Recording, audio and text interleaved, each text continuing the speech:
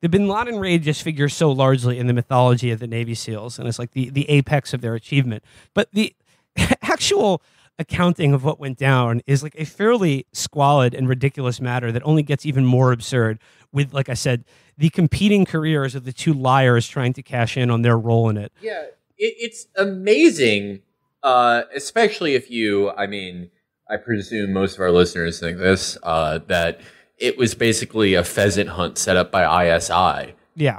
It's you're going to that ranch where Dick Cheney shot the fat birds who couldn't fly. The broken winged birds. Yeah, and massacred. And getting into an argument with your friend over like who shot the fat bird first.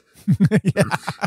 Like the idea that these guys are just running behind up the fucking stairwell like the Three Stooges getting caught to try to put a bullet in this guy. So in their head at that point, like, oh man, I'm going to get such a good book out of this. It's one of the most farcical, hilarious events in the history of the American Empire because, just this sick old man and like his wives and like the guy who gets his mail all asleep and all these fucking bozos with their decades of murders and fucking training running in and being like, no, I want to buy a boat. Fuck you. Yeah. No, I fucking got it. Like just roided out of their minds, like just standing over the body of his wife and being like, "No, I'm gonna get a fucking lake house. You fucking cunt! I got him. Fuck you." Yeah, listen to this. So it says, by the time Robert O'Neill entered Osama bin Laden's bedroom in his Abbottabad compound on May 2nd, 2011, the Al-Qaeda leader was bleeding out on the floor, possibly already dead after being shot in the chest and leg by the lead assaulter on the raid. That operator, known as Red inside the unit, is still an active duty member of SEAL Team 6 and has never been publicly identified. O'Neill entered the room, walked over to where bin Laden lay on the floor, and shot him twice in the face. He then stood above the now indisputably dead man and canoed him, firing a round into his forehead and splitting open the top of his skull, exposing his brain. Osama bin Laden had been branded by SEAL Team 6. O'Neill has not been shy about the fact that he canoed bin Laden. His forehead was gruesome, he later told Esquire magazine. It was split open in the shape of a V. I could see his brain spilling out over his face. And he's bragging about this in Esquire. And then it says here, two different SEALs, Robert O'Neill and Matthew Bissonnette, have publicly taken credit for killing bin Laden. According to multiple sources, both of their accounts contain multiple self-serving falsehoods.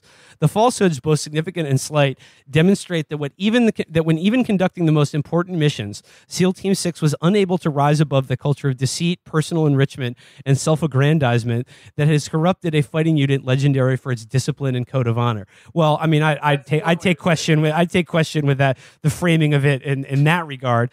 But when it comes to the canoeing of bin Laden, which, in this article's telling of it was a absolute breach of protocol that was just a flagrant violation of their orders. And in fact, both O'Neill and Bissonnette on the raid itself, by choosing to go to the third floor where his bedroom was after they hadn't even cleared the second, was like flagrantly putting their teammates at risk of dying. I mean, they were just like wildly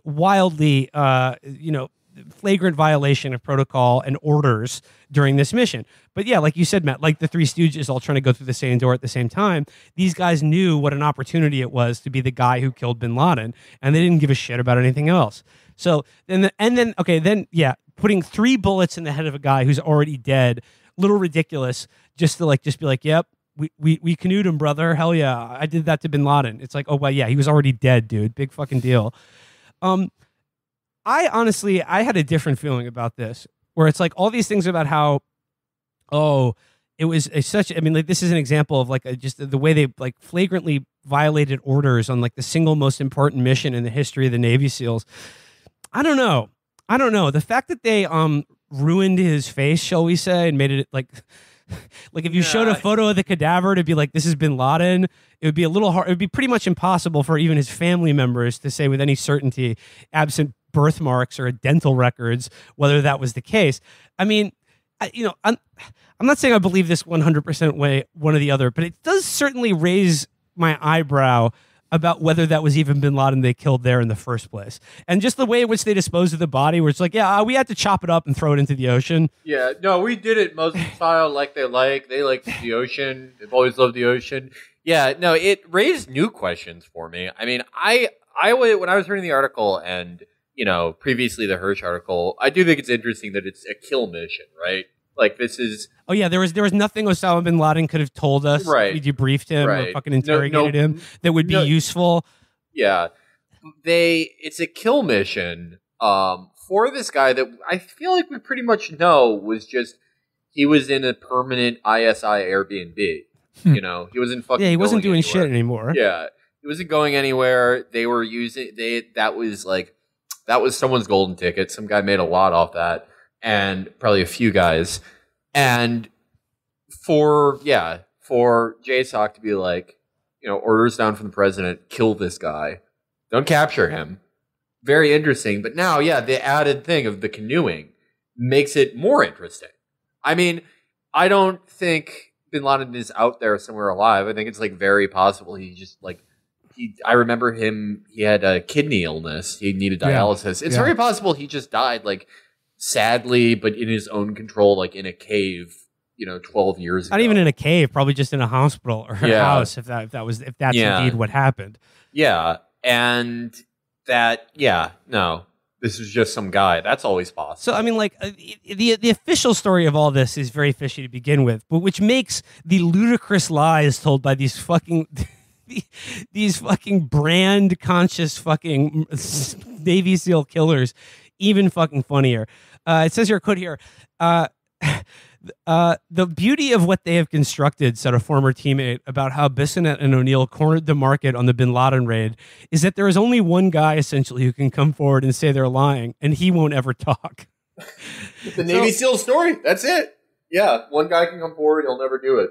I love this entire story. I really love this entire story, even if it really is bin Laden, which I'm now kind of 50-50 on. I love this story because I mean, from all the way down. You really see like the gears of empire because for the individual SEALs, it's like, they kind of could have done this at any point. They kind of could have, been given the green light to go ahead and fucking get this done and make their careers at any point. But finally, for whatever reason, whatever happens between like the ISI and the CIA and the president, whatever negotiation took place where Obama, he's like, yeah, go ahead and do it. We're clear. And then this guy just happens to be lucky enough. There's a big thing about how O'Neill made sure that he was on that specific team at this time because they would be the ones that would kill bin Laden. But then even you go all the way up for Obama, for whatever reason, he gets to be the president who's like, oh yeah, now we can do it. Now I due to, luck and history and whatever else goes on and some things that are beyond my control, I get to be the guy, I get to be the president who killed bin Laden. And at the end of the day, it means nothing. It's just another finger on a necklace. It's just another fucking stupid patch or challenge coin. But that's how empire works. That's it. And whether you're starting, your fucking racist t-shirt company or like making shitty speeches or you're making shitty speeches for $250,000 a pop. You're having your birthday party with like John Kerry and fucking Common. Everyone is kind of doing the same thing, just hoping they get in on the right rotation of the gears on the empire machine to make their career after it on.